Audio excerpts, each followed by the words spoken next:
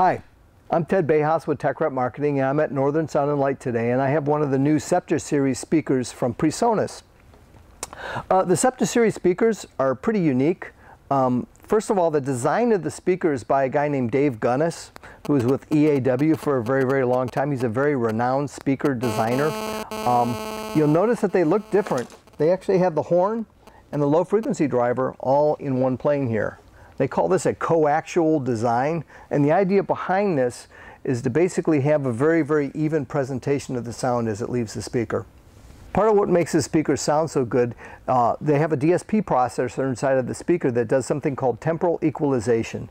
This is something unique to Dave Gunnis when he designed these speakers. The Temporal Equalization, what it does is that it fixes all the problems of having a horn sitting inside of another speaker.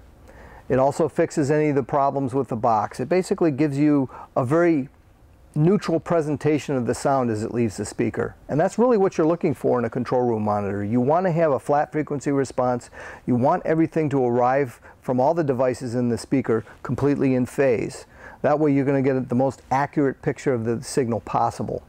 One of the nice things about the speaker, as you look at the back of the speaker here, you're going to see that there's a lot of controls there that allow you to deal with what kind of acoustic space you have. So you can go in here and you can adjust your acoustic space. You can adjust the high frequency driver and the high pass filter all separately on the speaker itself with the use of really easy controls on the back. So you can kind of tweak the speaker to fit whatever room that you're putting it into.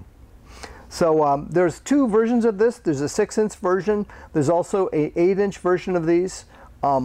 One of the big advantages of this layout is that they get very, very loud, but still sound really, really nice. And that's one of the things with the control room monitor. Getting a control room monitor to behave when you turn it up is a pretty cool thing. These are available now at Northern Sound and Light.